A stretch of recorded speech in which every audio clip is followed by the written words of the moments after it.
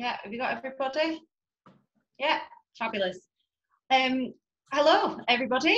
Welcome to our second webinar. The first one was really not quite successful, so we've decided to do another. This one is all about adapting your curriculum to a specialist setting. I understand that not everybody works in a specialist setting, and some of you do, but that's the way we're going to look at things today. So just a couple of little housekeeping things. There is no need for you to have your camera on if you don't want to, and just ask that if you are in a kind of busy environment, that you pop yourselves on mute, just so that we don't get any disturbances during our chat. Throughout our webinar today, if you have any questions that you want to ask our guests, Justine and Helen, then just feel free to pop them in the chat. At the bottom, Ali is going to be kind of monitoring those, and she will collate them all, and we'll try and answer as many of them as we can towards the end of our webinar. At the end of our webinar, if you've got any comments that you'd like to make, if there's been any questions that you felt that you could answer, if there is any feedback you want to give us, or if you've got any ideas for further webinars, then please feel free to send either Ali or myself, Hannah, an email, and our email addresses are ali@dimensionscurriculum.co.uk or hannah@dimensionscurriculum.co.uk. I'll repeat that at the end, so you don't have to scribble it down on a piece of paper right now. Little introduction to myself. I am Hannah Homa. I work currently for Dimensions, and I also work for a small school in Hong Kong. Justine is my principal, and I kind of wear two hats. So I've got the privilege of seeing two sides of the coin, which is really lovely. So I'm going to host today's webinar. I'm going to feed the questions. I am today's chat show host, so I'll be facilitating our chat today. Our guests that we've got with us today are Helen Redfern. She is assistant head at Hebburn Lakes Primary School in Hebburn in the northeast. And our other guest with us today is, as I mentioned, Justine Barlow. She is principal of Hong Kong International Learning Academy, based in Discovery Bay in Hong Kong. So we have two very different settings, but we do have some similarities, which we found out during our conversations pre-webinar. So without much further ado, I am going to get cracking and ask some questions. So Helen, let's find out a little bit more about you and your school. How long have you worked at your school? What do you love about your job? And what is your school like? So I've been AHT since September 2020, so I'm very new to this role. Obviously been a bit of a learning curve this year. Our school has been open since September 2012. We were two local schools amalgamated together. I worked at one of the schools as an NQT, then came over to this school. So I'm curriculum lead. I love that I can kind of have a real whole school impact on the curriculum, but I'm also still teaching 2.5 days a week as well. So I get to see it from the teacher's side. I'm still really involved in the teaching of the curriculum. We are a large primary school. We've got 480 children on roll, which comes kind of from nursery right up to year 6. And we've also got 2 specialist provisions, which we can go into in a little while. Great. Justine, same for you. Just to introduce yourself, tell us a little bit about the school, what you love about your job, those kind of things. Yeah, we're the total opposite to Helen at her school. We're probably the smallest school that you'll probably meet. At our highest, we've had about 55 children on roll. Right now, post-COVID, we're at 20-25 with about 25% SEN provision. So when I'm talking about SEN provision in that respect, I'm not talking about kids on the spectrum, you know, ASD or ADHD, because we don't class those children as having special educational needs. We're very non-label, very all-inclusive. And what I like about my job is I started it 11 years ago with 1 student, and now we're 4 classrooms, 13 members of staff. I like being in charge. It gives me flexibility. It allows me to meet incredible people, such as yourself, such as the people at Dimensions, and such as everybody else who's on the chat now that I've not met. So yeah, that's what I love about my job. Fabulous. So as mentioned at the beginning of our webinar today, the whole conversation is going to be about curriculum and adapting curriculum to suit settings that are a little bit unusual. So as you've already heard, we've got two very different schools in terms of size. We've got two very different schools in terms of the kind of provision that they give, but there's also a lot of similarities, as you'll probably hear as we talk about chat. So going on from your role as curriculum lead, Helen, what does your curriculum look like in a broader sense, like across the whole of the school? So kind of English and maths wise, we use White Rose for our maths, and English we use text-based literacy approach. So we plan around a text. And then kind of foundation subject wise, we've gone for Dimensions, which we launched in October. So we're kind of in our first year of it, which has gone really well. We did try and write our own curriculum. It was really difficult. We tried to put all the skills and the progression in place. It just didn't flow, and kind of staff and the children really struggled to kind of get enthusiastic about it. So this has had a massive impact, and we're kind of linking a lot of the text that we use from Dimensions in with our English as well. So it's been a real positive change. Absolutely, yeah. Yeah. How did the kind of wider community sort of feel about it? Governors and parents, are they just as enthused as teaching staff? Definitely. I mean, it's been difficult because we haven't been able to have parents in school. Kind of, we launched it as a whole school, which we actually had to do remotely, which again's not ideal. But we kind of had a launch day where the children dressed up as their Pathfinder and their character, so the parents got really involved with that. We share a lot on Dojo, we send homework menus, whole school overview, so the parents know exactly what's going on, and the feedback from governors has been really positive. We've kind of informed them about progression and how things are going. They've seen photographs of work in books, so yeah, all in all, it's really positive from everyone. Fabulous. Justine, I'm going to throw the same question over to you as well. So what does curriculum look like at HKILA? And I mean, we are different because we've always used the Dimensions curriculum, so we can't really talk about change, but how does it look like? What does it look like in school? Yeah, we've always had Dimensions at the centre of our curriculum and we've built, if you like, the way we approach teaching and learning around that. We use Collins for English, and we use Shanghai Maths for maths. And outside of all of those things, excuse me, I'm so sorry that the phone's ringing. It's just stopped now. We built it all around because Dimensions is so flexible for us. We teach across all our three learning groups, from Pathfinders, Navigators, Adventurers. We teach Dimensions at the heart of all that, and then supplement it with everything else. We find it very easy, or I find it very easy to adapt, to differentiate it, to make it suit everybody. And certainly for me, in the last 2 years particularly, when we decided that we were going to go full on our specialist arm, our tailored arm, it was the easiest thing in the world to bring it across. Having that flexibility, having to be able to use one teacher across all three classrooms because they're familiar with all of those themes and learning, has been the easiest thing in the world for us. Right.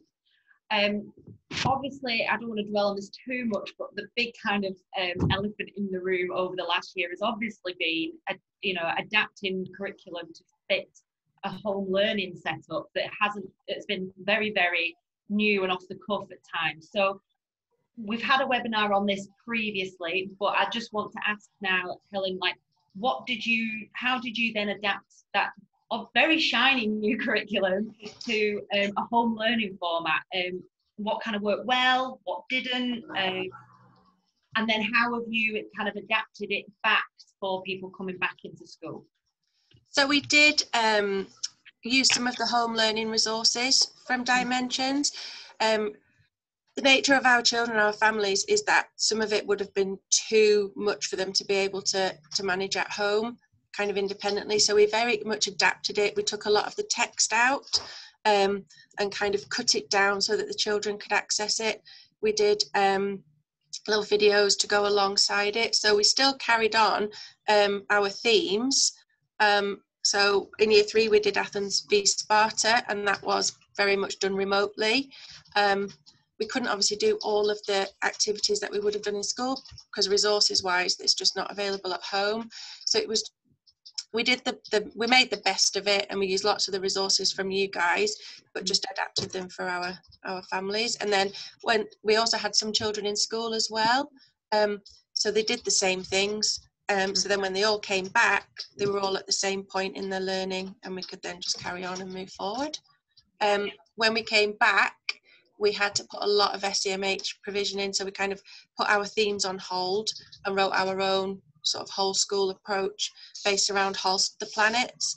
And it was very much about feelings and getting back into routine and getting back into school and discussing loss, which again we used the dimensions, the 3D dimensions PSHE materials for that as well. So that worked really well as a kind of a holistic approach. Are you finding at the moment, slightly off topic, but are you finding that you're having a lot of kids out of school with bubbles having to close and open and that kind of thing? Is that a situation that you're finding yourselves in at the moment? Well, we did really well for a long time, and we got everyone back in, but in the past kind of couple of weeks, yeah, we have just started losing bubbles again. And are you having to do some further adaptations to what you're providing, or are you kind of, it's running okay? It's running okay. We're not so much doing the kind of using the dimensions at home materials this time. Okay. I think we've got a bit more confident with the themes and our structure to them, so we're delivering them as we kind of would in the classroom. We're on the essentials units at the minute, so that's kind of making it a little bit easier because there's just, we're not covering so many subjects all in one go. Okay. So obviously the closure things that have happened in the UK are very different to what has happened in Hong Kong. We're on obviously a very different type of setup over here with how schools stayed open and closed, open and closed. We basically just closed what felt like forever. So Justine, how did you at HKLA adapt things from a classroom format into a home format? It was one of those things. I mean, we went into this home format a good 4, 5, 6 months before the UK did. And it was one of those things where I think we started off doing YouTube videos. A lot of parents wanted live teaching. We were saying to parents, live classes won't really work because without, especially for the children who don't have the great attention span, without having somebody in the classroom with them, because a lot of parents here have helpers because they work. So helpers aren't necessarily trained to support the children. So that's one of the things that you set up quite early on in that whole lockdown. We invited helpers and parents in for workshops and just gave them some basic ideas on how to support your children in numeracy, literacy, and the rest of the curriculum subjects. When we first locked down, we just put everything on Google Classroom, and we realized after about 5 months that we'd just put way too much on there. And I think what we did in the initial few months was we overwhelmed parents with the amount of work that was on there. It's very difficult balancing because a lot of parents here want a lot of extra work and other parents don't want a lot of extra work. So we just thought if we put it all on the system, then everybody can pick and choose. For the children who can't access, especially those children with the more profound special educational needs, what we did then was we focused more on our hands-on. We have 2 programs developed, a hands-up program developing the fine and gross motor skills, and a speak up program that supplements the work that our occupational and speech therapists do during the regular classes. And with that, we actually put all the resources together. It was kind of like an Amazon packing room. We collected everything and then sent it all out by post. And then what we did, we had the teacher teach the live lesson. So whether it was an auntie or a helper or a brother or a sister, we had them doing all of that. The second time round, we were a whole lot because we opened up, we thought by the time we got to August last year that things would be back to normal and we wouldn't have to worry about any of this. And of course, then within 2 weeks, we were shut down again. So this time we just focused on English, maths, science, and one theme. And we brought the children together once a week. We did live lessons then, but we did one-to-one for the children who don't have, who needed that bit more support. And it was a whole lot easier by then. And even coming back into the classroom now, we've taken some of those elements of the Zoom lessons, the YouTube lessons, and we actually still use those in class. So for example, we've got 3 classrooms here. We use the creative curriculum, plus, like I said, Collins English and Shanghai Maths. So sometimes we have one teacher, they will Zoom in one classroom and give the input. So it's actually now, we've found it saves us staffing as well, because we've just got one person delivering the same lesson across the board. And in those separate classrooms where you've got children whose maybe behaviour is a bit more disruptive, they can manage that behaviour away from the other children without distracting them, while still giving the children who are have those difficulties the same access to the curriculum. So we've become much more effective at inclusion rather than segregation for inclusion. We're now incorporating everybody under the one roof. So it's been as hard as it's been. I think it's been one of the better things that's happened actually, in terms of having us all really examine what we do and how we do it, and what we should keep and what we should be doing. So for us, it's been, I think it's been positive, to be honest with you. Yeah, I think that, you know, the way that kind of things, the schools work over here, especially with international schools, is we're not beholden to any kind of Ofsted or regulatory body in that sense. So I think what we've been able to do, and I'm sure you'll agree with me here, Justine, is we've been able to kind of go, right, what was working and what wasn't working, and kind of cleaned things up a little bit in terms of how the curriculum has been delivered. You know, we probably found there was some things in there that were very superfluous and weren't really benefiting anybody. And now having to sort of really scale things back a little bit has found space for better things to happen, or for, you know, just for a cleaner curriculum in a way. It's just, I think people are getting a lot more out of it. The kids are more focused, and the staff are more engaged with it, because they're not thinking of so many other things. Yeah, definitely. I think what it's allowed us to do, Han, is streamline. It's allowed us to streamline everything whilst actually making our provision much more effective. So it's worked out really well, and I think every one of us has become, I don't know if you use like a sporting analogy, we've all become utility players. You know, we're not just EAs now, or teaching assistants, or teachers, or head teachers, or specialist support teachers. We all, like yourself, wear 2, 3, 4, 5 hats, and that means we can streamline and be much more effective. Yeah.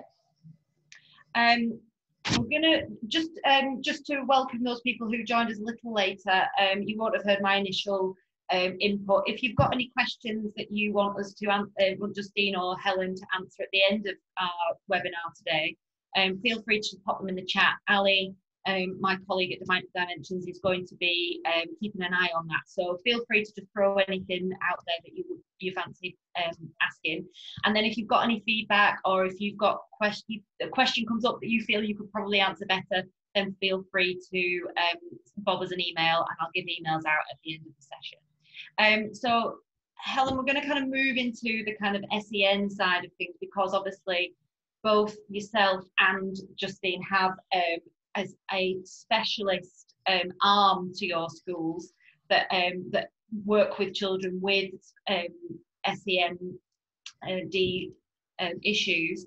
So just sticking on the home learning side of things for a second, obviously adapting it for a whole school is adapting curriculum for a whole school is kind of, you know, you have to do it very broadly. So what did you do that meant that you could adapt it for your children in your special needs provision department? So I'll just explain kind of how our provision works. Yeah. So kind of on our whole school, we've got 133 children, so 28% of our school are on the SEND register. But part of that, we have 2 specialist resource bases, which are SEMH focused, and we take children from out of borough. And the idea is they come in for ideally no more than 2 years, and then they are integrated back into mainstream. Either, quite often it's with our school, or they go back to their home school, if you like. If at the end of 2 years it's not appropriate for them to go back, then alternative provisions found for them. It's very SEMH focused, but we have ended up with quite a lot of children with ASD, and that's kind of currently the nature of the children we've got in there at the minute. We have a Key Stage 1 resource base where we've currently got 5 children. They are all boys, so obviously kind of thinking curriculum wise, the teachers are very good at sort of adapting to the interests of them. And then in our Key Stage 2 resource base, we've got 7 children, 5 boys and 2 girls. They were all actually in school during lockdown because we had to open for vulnerable children. They have all got EHCP plans, so they are classed as vulnerable. So they were all in school. They were in school and their curriculum continued, but actually they found it tricky now that they've come back and normality has sort of started again for them. Also, a lot of them are about to transition. Some are going off to different provisions. Some are leaving because it's end of year 6. So we've had to really think about what we do for them because they've struggled going back into their normal curriculum. Yeah. So pre-2020, and obviously you've brought in a new curriculum. So how have you adapted your curriculum for those children in those little pods, as it were? What's had to change from the mainstream? So they do have constraints with time. They do their English and their maths kind of following the national curriculum. The hardest thing is the range of children within there. So yes, in Key Stage 2, they might be children aged from kind of year 3 to year 6, but actually their learning needs are vast. So what kind of happens is the teacher in there chooses an adventurous theme. So she goes for kind of year 3, year 4, and rotates them on a rolling programme because the children are there for 2 years, so they're not having the same experiences. They do lots of theraplay and kind of extra SEMH drawing and talking, so they need to plan in time for that. So what the teacher does is she just picks out the bits of the theme that she thinks is going to engage the children the most. We'll try and link her English through it as well. And then when she plans the next theme, ensures that she's not missing out the same subjects each time. So it has, that's our phone. It does really engage them. You can really see the amount of work they've produced, where it's really has had a massive impact on them. You know, they come with us for whole school assemblies. They see themselves as adventurers, just like the rest of the school. The Key Stage 1 see themselves, you know, as explorers and pathfinders. They don't see themselves as being separate because they're doing what we do. Yeah. I think that's amazing that you know there's no kind of separation. Your teachers are obviously working really hard to keep as much of that core curriculum as possible. And like you mentioned, obviously they've got things that they need to have as part of a special needs curriculum, but the key aspects are still there that aren't separate from the rest of the school. There's that adaptation that is trying to keep it as core as possible.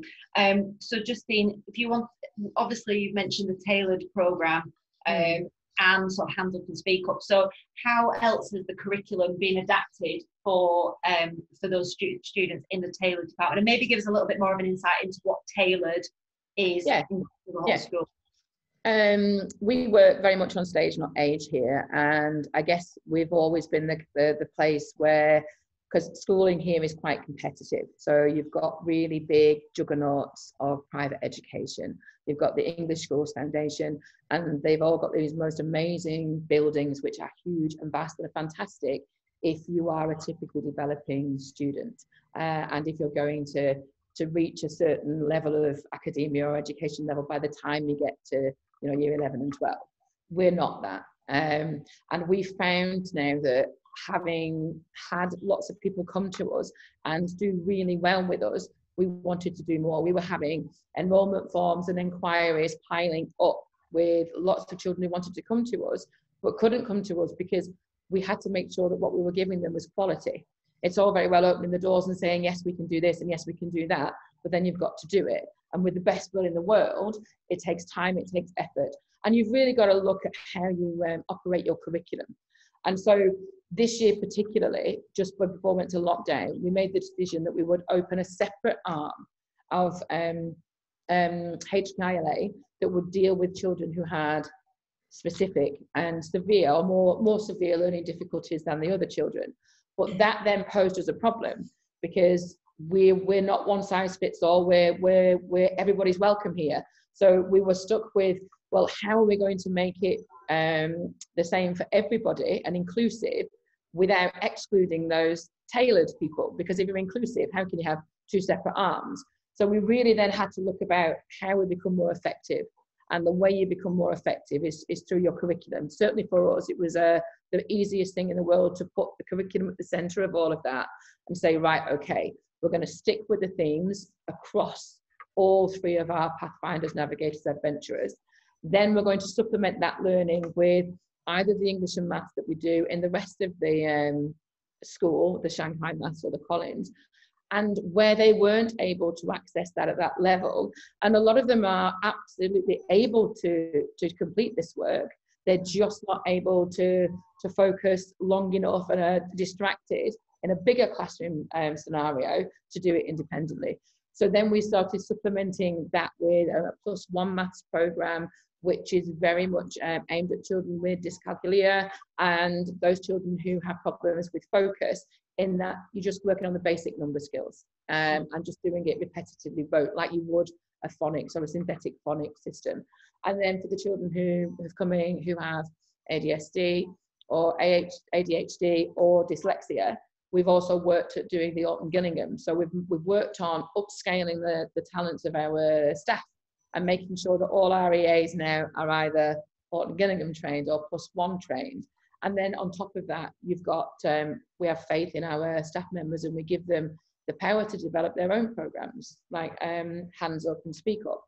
We have a member of staff who is a specialist teaching assistant who has made it her role to speak with occupational therapists, speech therapists, and work with them to develop a program that sits within the Dimensions themes, but also supports the learning of those children as well.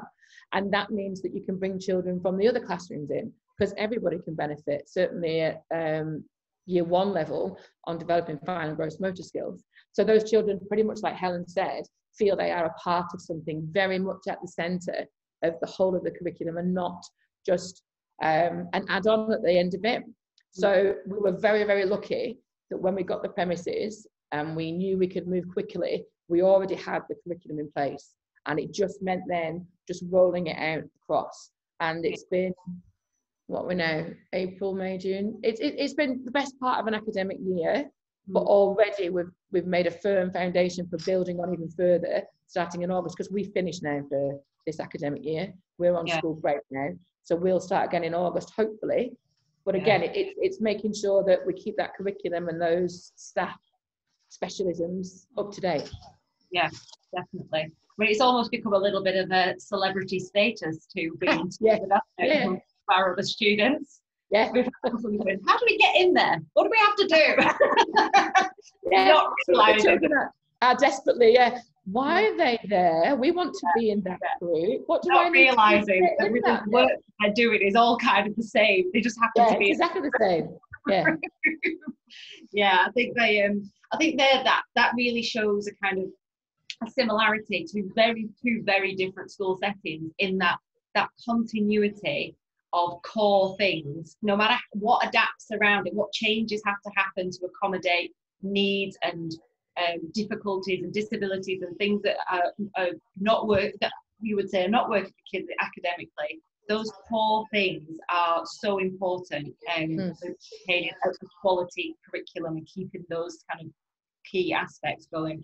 I'm just going to mention here that Helen, you've started using the Get Ahead program. Yeah.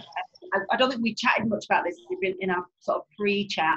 Do you want to just tell us a little bit about how that works? Yeah, I think one of the things just to say as well, just on the back of what you've just been talking about, is that I think what's really good about the Dimensions and the themes is that they're not all writing based. So actually they are accessible for all of the children. So even our mainstream children who attend can access it. And even if it's just about adapting the amount of text that's there for them, or I know in the resource bases they find the group work activities really quite challenging due to the nature of their behaviours. The teacher adapts them so that they're more individual tasks, or she'll do the research part for the children, so then they have it there and they can access it to then do the follow-on task. So it is completely manageable, and you know, it isn't just a purely writing focused curriculum, which I think that's why it's worked. But yeah, the Get Ahead, so we actually I've ended up trialing that because our especially our Key Stage 2 based children, I was saying that they were struggling really with thought of transition, and kind of they'd been in school the whole way through, but then everyone else was back and trying to get back into normality. They found really challenging. And Elaine mentioned about Get Ahead, and the idea is that it's very kind of focuses on, again, core skills for them and to get them ready for sort of 21st century living and being able to adapt. And they've done it for probably half term. They've absolutely loved it. They've looked at little challenges like creating an obstacle course. So they're looking at their resilience and overcoming obstacles and how that works in life. They've done biscuit dunking, you know, where they've kind of tested out different biscuits, and they've thought about, and then cutting up pictures to stick them back and put them together, and can they overcome things where it's more challenging. So it's just kind of, again, it's all following our SEMH provision.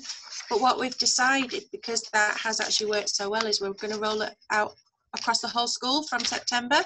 So we did just have a staff meeting on Monday, and we're going to build it into our golden time, because currently golden time is the children just choose what they want to do. So we're going to have it on a rolling programme every 3 weeks. And on one of those weeks, they do one of the challenges from the Get Ahead programme, and they're going to work towards awards. So Key Stage 1, we've called them Bronze Awards, Key Stage 2, Lower Key Stage 2 Silver, Upper Key Stage 2 Gold. And they work and they end up doing 10 challenges across each of their year groups. So again, it's just to kind of build in the resilience, the problem solving, you know, develop their curiosity, all of those life skills which our children really need to be able to kind of work within the academic curriculum as well.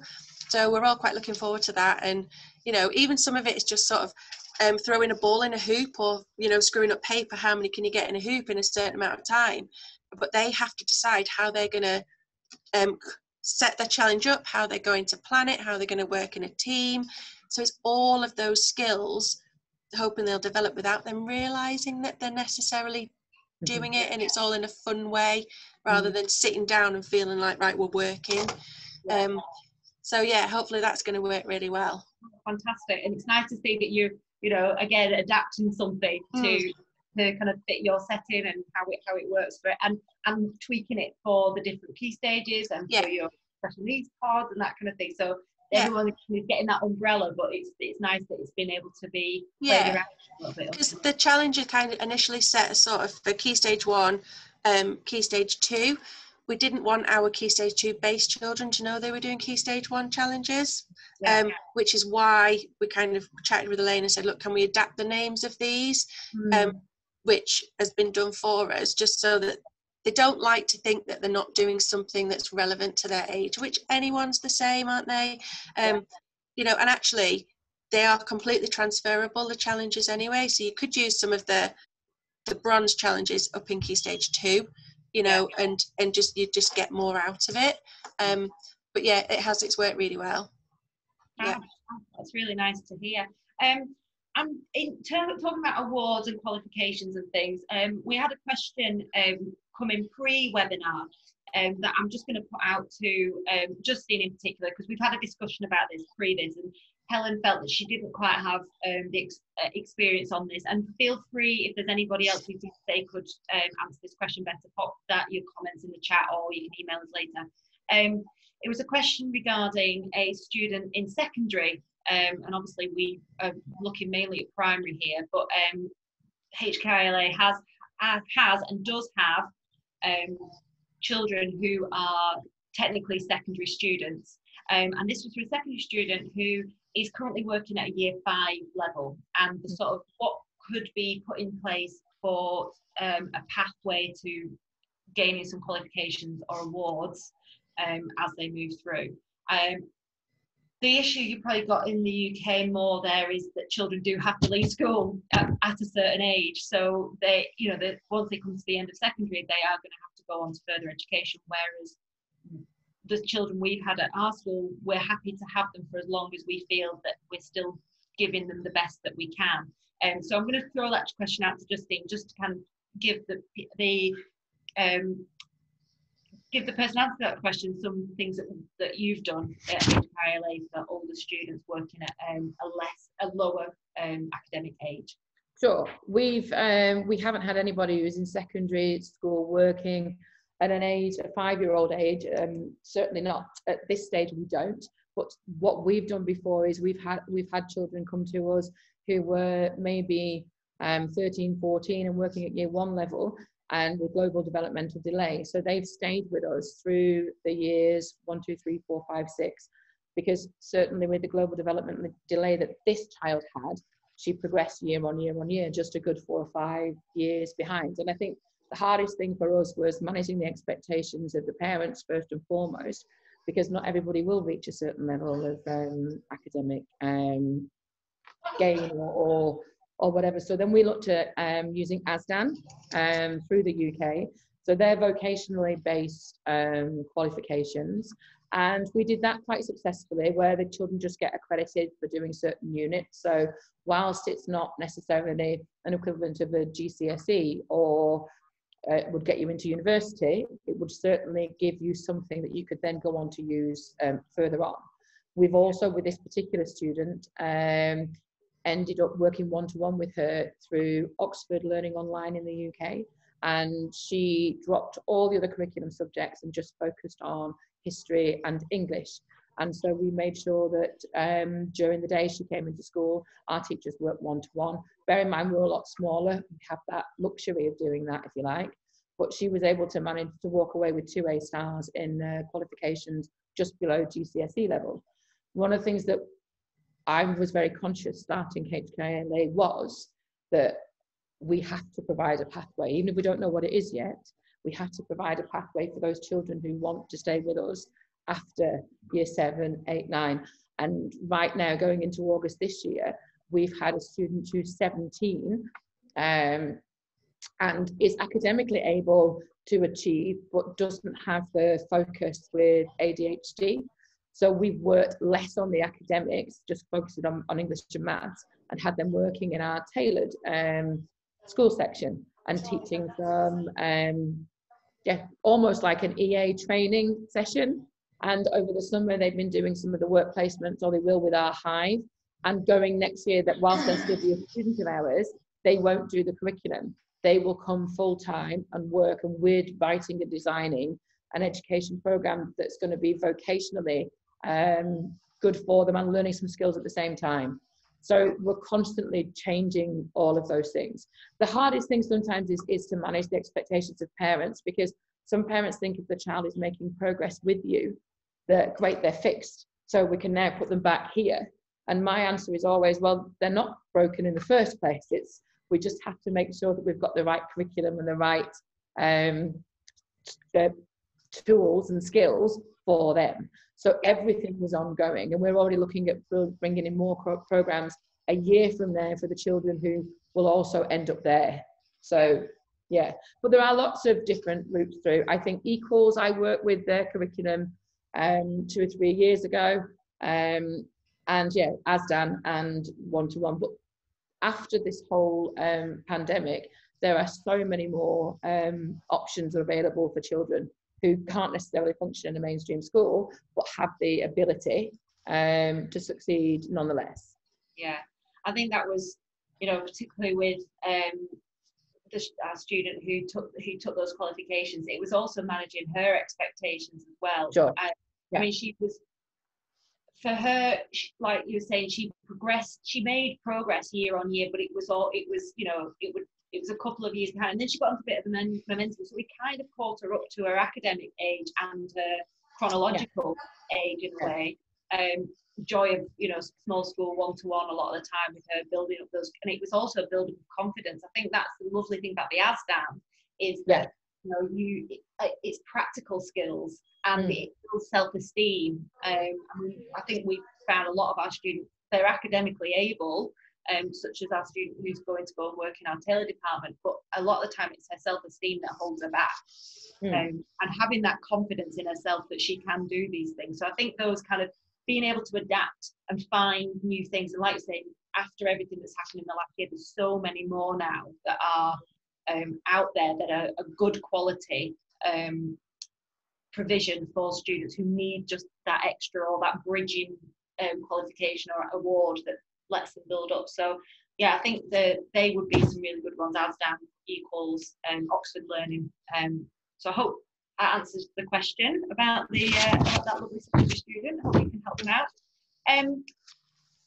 I'm going to just, we've talked a lot about time constraints and the stresses that puts on curriculum time in the classroom in terms of children having occupational therapy or having to go out to speech therapy and that kind of thing. Helen, do you have those kind of things, provisions on site, or do you find that, is there access to that for your students, or do they do it outside of school hours? How does that kind of work with your SEND students? We do have specialist provision that come into school. For our particular children in the resource bases, it tends to be out of curriculum time if possible, and a lot of it's done in-house as well by the staff that are in the resource bases. So the kind of the Theraplay, the SAMH, or the kind of sort of programs that they follow, the drawing and talking that they use. So that doesn't tend, it's more, they have a slightly shorter day, so they've got more to try and pack in, and obviously time constraints can happen because of their behaviour. So actually, you know, it might just be the behaviour of one child, but that can impact the rest. It can take the teacher out because they might, if it's a big behaviour, the teacher has to get involved. So again, they're just having to constantly adapt, sort of, and go with the flow a little bit, really, and trying best to kind of build it so it's going to work for their children in their provision. I think a similar thing we've got students who have OT and speech therapy. It's that balancing act, isn't it, Justine, of making sure that they get those provisions, but also get the rest of their curriculum time. Yeah, but what we did with ours is we kind of simplified the curriculum. They have the same access to English and maths and the thematic curriculum as well, but we simplified it, and they come in 9 till 1. So we have ABA therapists working there, so they get lots of one-to-one, and then they also get their thematic learning plus the English and maths. So and those children who are able then to develop the focus past 1 o'clock in the afternoon, certainly fingers crossed if we can go back to full-day schooling, because in Hong Kong we're still not allowed to do full-day schooling. Kids are only allowed in half a day at the moment, and they can't have lunch or snack or anything else like that here. But we're hoping that for those children who've done so well this year in tailored, that post 1 o'clock, they will then join the rest of the children for more of their fun work. This is what, like, going back to what Helen was saying, one thing that children don't need more of this year is more work. They need more engagement, they need more motivation, more fun. And so do the teachers. I mean, I take my hat off to all of the staff here and in the UK who are going to work every day with a smile on their faces and trying to make the whole thing work, because it's been the hardest thing ever. And I think you can have learning and you can have fun, and if kids are happy, then learning comes naturally anyway, right? So yeah, absolutely. I'm getting conscious that we are coming up to the 45-minute mark, and I'd like to be able to offer people the opportunity to throw some questions into the chat box, so if you wish to. So this is going to be my kind of last question to you, ladies, is what is the best thing that you have seen from your current curriculum with your SEN provision? And then also, what has been the best thing you've seen for your curriculum in your mainstream progression? Helen? I think it's just the enthusiasm. I think that's kind of really shone through from all of the children, the buzz about it, the chat around it. you know, we've done themes that we never thought we would, you know, concepts we never thought we'd address. We did slavery in year 3, and I teach year 3, and I thought, oh my goodness, how are we going to do this? They loved it, and they just went with it. And I think the same in the bases. I went and chatted to the teacher and said, right, if there's one thing you could say that's really stood out, or one theme that's really worked, and she said, I can't. She said, I'm not just saying it to say it. She said, I genuinely can't, because the way of doing it has worked for these children. It's something different that they've all been able to engage with. I saw the work that they did in Come Fly With Me Africa, and I thought it was brilliant, and the masks that they made, you know, even the writing that they were producing, and the quality of the work. But she's kind of said, no, across the board, they've just gone for it and they've loved it. And again, in Key Stage 1, you know, the resource-based teacher there, he just said it's really worked for them. It's just been, you know, he adapts it to make it a little bit more computer-based for some of them, but they've loved it. It's really worked. Good. Justine? Yeah, they're all good. I think for the one that sticks out for me was That's All, Folks, and when we had the culmination and the Oscar ceremony, and all the children who were in that group who'd done it as a theme came in, they wore their best Oscar gowns, they were interviewed, you know, post-award ceremony and afterwards, and that was that we were then able to open it up to the whole school. Now our whole school isn't big, but it meant that our other students in other classrooms could join, and they became viewers in that ceremony, a little bit like you would do in the real Oscars, that we'd sit at home and do it. They got to vote for their favourite film and everything else, and they had their popcorn while they were doing it. It was just one of those things that just brings everything together, and it's absolutely what Helen was saying. It's that engagement. We had the You're Not Invited, where we were going to go to a beach just out of our classrooms here. We were going to go and have a Nerf gun war or a water fight, and in the end they made their own shields, and it's just so nice to see people engaged, because it's been the hardest thing to engage children. We have to wear masks all day, every day. The students are sat all facing forwards with a perspex screen between them. It is the most unnatural teaching environment you will ever have to teach in, and yet they've still managed to maintain motivation, and we've been able to do that because we have such an exciting curriculum. We've got such great staff who are invested in it, know the curriculum inside out. We already know what we're teaching for next year. I can't wait to introduce some of the new themes that we're going to do next year. So yeah, it's been fun and motivating. Yeah, I think what we can well, for me, take away from today is, yes, it started out as a chat about adapting your curriculum, but it's had to be an adaptation of school, especially this year, to then facilitate the adaptation of that curriculum. And I think, obviously, we're just speaking to you two lovely ladies in your schools, but I think what we can hear is that it's happened really, really well, and the kids are happy and the staff are happy. And I think having that, being able to adapt and easily adapt is a credit to both schools, which I think is fantastic. If anybody has any questions, we do have some time left if anybody wants to throw anything out there. Ali, has there been any questions put forward? No, not for us to discuss in the chat, but oh, we've just had one now. Can you see that, or would you like me to read it out? I don't mind reading it out. I don't want to disappear. Okay, so it says, we have been using Hamilton for our English curriculum, and I don't find it engaging enough. Can anyone recommend an English curriculum that complements Learning Means the World from Dimensions? Helen, do you want to comment? Because I was going to ask you about how you use English to link with your LMTW. Yeah, so we use text-based curriculum, text-based literacy. So the idea is we take one text, and it might last kind of 3 weeks, 4 weeks, depends on the text. Sometimes it's a picture book, sometimes it's a novel type book.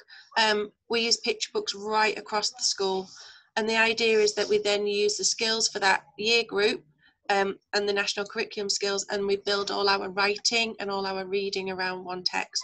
And obviously when you look at the Dimensions themes, it does mention certain texts that you could use. So for example, in year 3 for Under the Canopy, we've used The Great Kapok Tree for our English. So we got all of our persuasive writing from it. you know, they kind of wrote about saving the rainforest, so it all fit, you know, it fits brilliantly. We're currently we're doing out and about, so we are we've gone for Journey by Aaron Becker. So we've kind of used Journey, and it's a picture book, and we've watched the video of it, and the children are then writing their sequels to it of where the characters go next. So because text-based literacy was quite embedded in school, we found that quite easy to take some of the text. The upper Key Stage 2 used Journey to the Frozen North as part of, they linked that in with their America theme.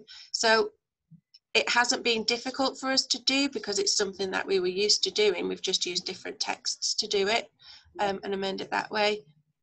Yeah, right. So it does work quite easily. Right. And the same. Yeah, go on, Justine. Go yeah, we did the same. We've done the same through. We did Wonder. We've done The Thieves of Ostia, and it's always been very easy once you get the theme to tie in, especially, you know, the books and the text-based literacy. It's very easy to do. Yeah. Yeah. And there is planning about, sorry, that, you know, if you think, oh, I want to go for a certain text and I'm not sure how to do the text-based literacy and the sequencing of your lessons, there's plenty of examples out there, which is kind of what we used when we got started. If you just Google it, and then once you've done it once or twice, you get a text and you know exactly where you're going with it and the types of things you can do and include, because it tends to follow the same structure. It works for our children. It's brilliant for building vocabulary and language, which is what we really needed to focus on in our school. Yeah, and like we've supplemented at HKLA with the Collins Treasure House as well for that kind of see, so the sort of the bare bones stuff, the spelling, the grammar, punctuation, that kind of thing. I think using the theme as a guide is a really good place to start for that. Ali, have we got any others? Yes, we've got. Thank you so much. You're welcome. Okay, so how is the content or tasks from Dimensions adapted for those pupils who are working on a curriculum below their year group? Justine, I think you'd be a good person to answer this, seeing as we are stage. Yeah, we again, I think it's like goes back to what Helen was saying. If they're working below their year group, we do tend to focus more on the creative side of it. You can access through the themes. You can show how the children they demonstrate their learning just at the simpler hands-on. You know, they might make something, they might paint something, they might do some role play, and it becomes really easy to do. And what we've done before as well, we've got Pathfinders, Navigators and Adventurers now. If we find that even the youngest of the themes is still too high, we've then gone back to the original Dimensions themes. So we go moving into the early years, and that works quite well. In fact, that's what we've planned already for August, that we'll have 3 themes. But if we think we're stretching our children in our tailored section too much, we've got another one that we can just slot straight in. And that's the beauty of having been with Dimensions for 11 years now. There's always something that you can do either up or down. Yeah. We so the children they're taught the themes for their relevant year group, kind of the children who are in the mainstream classes. And as a class teacher, I've found that actually the content is accessible. They may just kind of, it's their outcome that might be different. You know, you partner them up with the more able, all the things that you would do normally in your classroom setting. You might differentiate the reading that they're given, you might break it down for them, but they've all accessed it and they've all learnt. And actually the real kind of SEND children in my mainstream class have surprised me when we've done about Under the Canopy and learning about the plants and the names of the plants and the role of them and the actual rainforest and the structure of it. They're the ones who can tell you, and they're the ones who've really shone in this as well, because they don't have to write everything down, and a lot of it's talked about, or like you say, they've drawn it to show what they understand and what they know.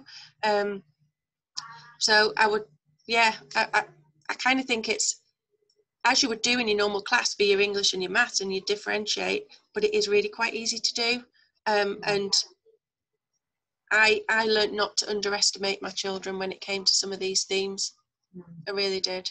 That's exactly right. It's making it so that everything's accessible. I think if we start saying that, you know, with lower expectations because of what you see children do generally, I think you are doing those children a disservice. Yeah. Because how do you know how far they can go unless you pitch it at that level first? And that's always the number one focus for us. We pitch it at that level and work from there. And you're right, it's those children who you don't necessarily expect to come out with the big questions and everything as well, and that's brilliant when you get that. Yeah, definitely. Ali, anything further? We'll take one more question, and then the final question. How many? Oh, we've had two actually. How many hours per week are the different schools spending on Dimensions creative curriculum? Helen, do you want to jump in first?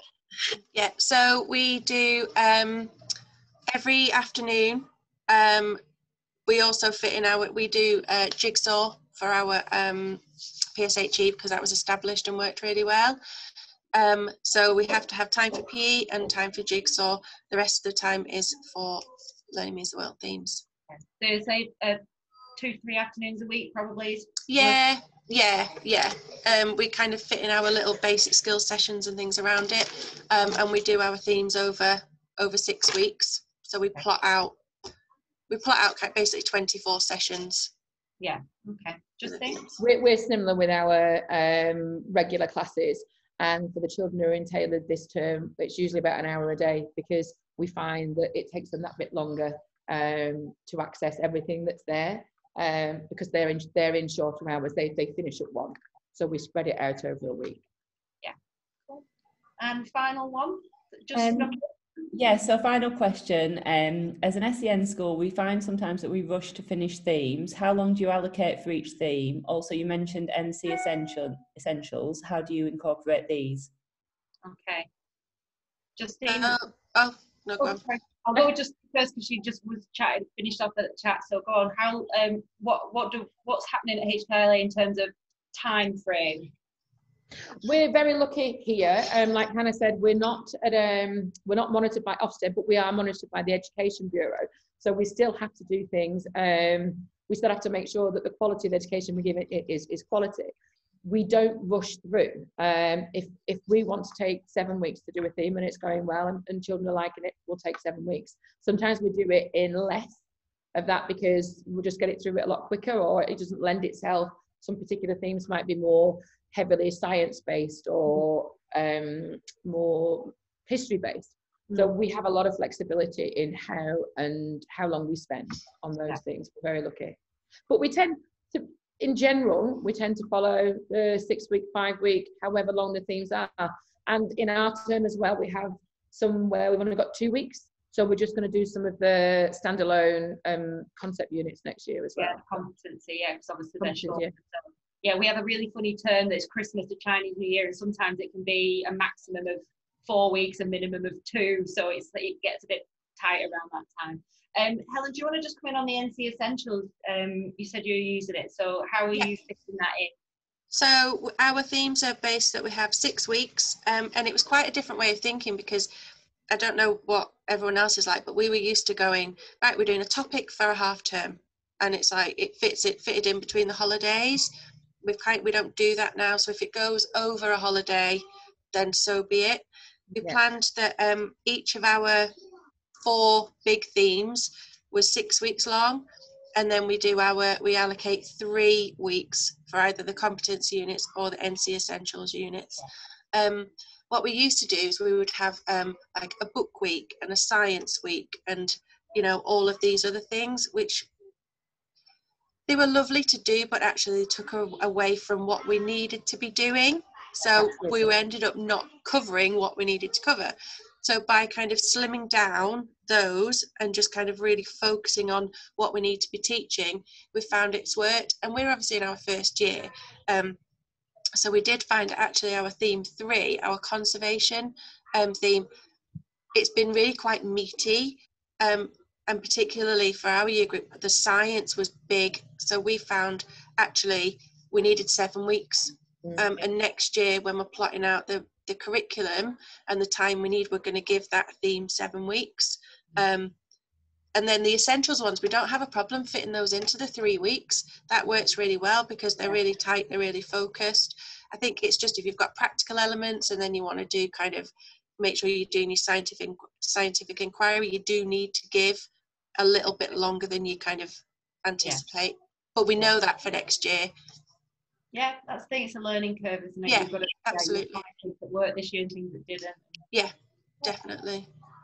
Well, I'm going to bring it to a close there. It is bob on the hour. So if you've got any further questions that you want to ask, I can pass things on to Justine and to Helen. Please send us an email either to Ali or myself. Really easy to remember. We're ali@dimensionscurriculum.co.uk or hannah@dimensionscurriculum.co.uk. We're happy to welcome feedback from you. If you've got any suggestions for further webinars that you think would be an interesting topic, something that maybe your school you'd like to discuss about your school and the area that you're in, would be great. Thank you very much. Ali's just popped them in the chat there, so if you want to just click on the chat, you can see our email addresses there. Thank you so much for taking the time to be with us today. Thank you very much, Justine and Helen, for your insight. It's been great to chat with you. And we hope to see you again on our next webinar, so keep an eye out for our various posts on various social media platforms. But thank you very much, and we will see you again. Thank you so much, everybody. Bye. Bye. Bye.